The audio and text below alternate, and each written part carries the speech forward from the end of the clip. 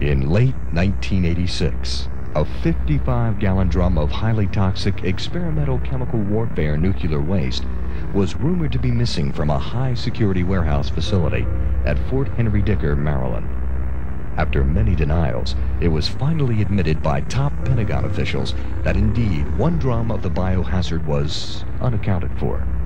Fort Dicker spokesperson Brigadier General John Gillis maintains that this barrel poses no human health threat. Retired Fort Dicker scientist Dr. Roger Soriano, when asked to comment, replied that this one particular barrel could mean the end of life as we know it on this planet.